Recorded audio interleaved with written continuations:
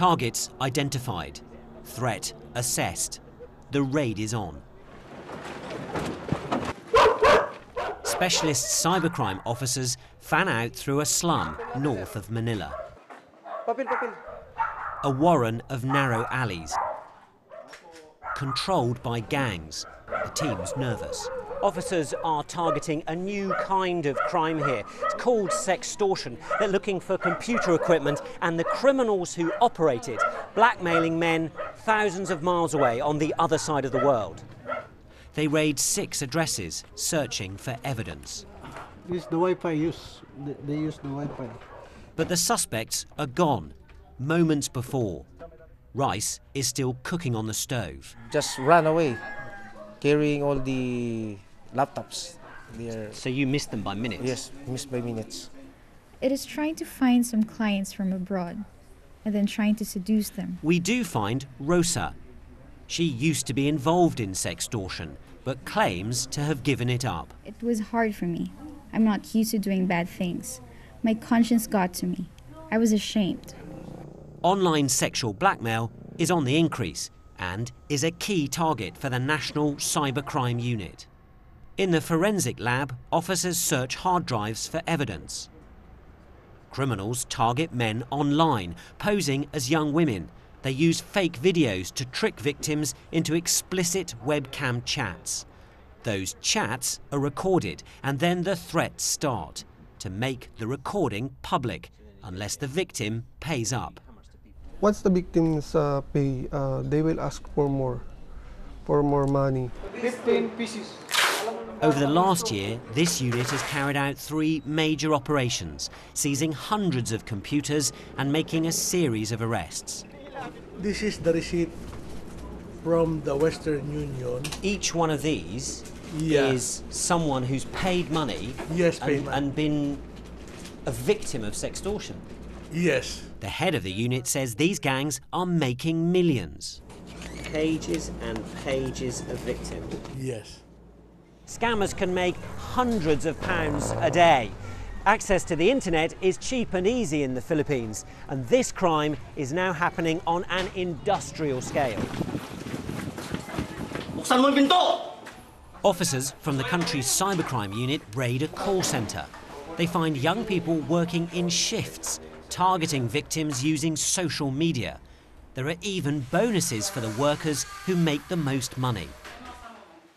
But how exactly does this new crime work? A friend request online. She's attractive and suggests a more intimate chat on a webcam. I was very frightened, just the thought. As John found out, that chat is recorded, followed by a threat to put the video online unless the victim pays up. She'd tell my family and friends, tell my daughter, tell my wife. You know, ruin your life, ruin your family. If anybody was looking at me now on Skype through video, that's what they would see. What victims don't know is most of the women aren't real, just pre-recorded videos programmed to obey commands. If she said hello, you could, okay, I'll wave to you. There you go, there's a wave. Wayne runs a support group for victims and gets thousands of requests for help. So far today we've had 10, 1, 2, The scammers, he says, are ruthless. I don't think they care. I really don't think they care what happens, just so long as they get that money. They'll tell people, I'm going to ruin your life, I'm going to make you famous. They'll say anything to them, don't care about the consequences. Victims like Daniel Perry from Dunfermline in Scotland. Just 17, he took his own life last year after threats of blackmail. This is the place. This one. In a crowded slum down an alleyway, the shack where those threats came from. Police say 3 men were responsible. From this place, the 3 men contacted Daniel Perry. They extorted him, they bullied him. Now, I've seen the full transcript of what was said, and it's simply too distressing to broadcast. What we know is that Daniel begged them not to put the video online. They said, you will see the effing video on YouTube. He asked them again not to do it, and they wrote to him, commit suicide now, because your family will know this. A few hours later, he did. We tracked down one of the suspects, Vincent Bravo, now out on bail. You and your friends are responsible for this man's death. I didn't do it. I don't know anything about it. They have no hard evidence against us. And here's another, Jomar Palacio. He's also on bail. Do you recognise this man? This is Daniel Perry.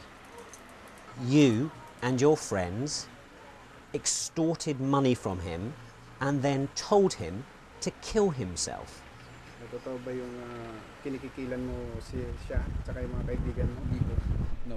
Both men say they had nothing to do with Daniel Perry's death, but police insist they will stand trial. Justice here is notoriously slow, and Daniel Perry's case may take years to get to court.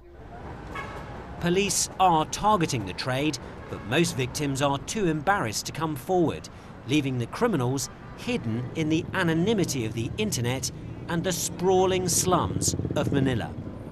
Angus Crawford, BBC News in the Philippines.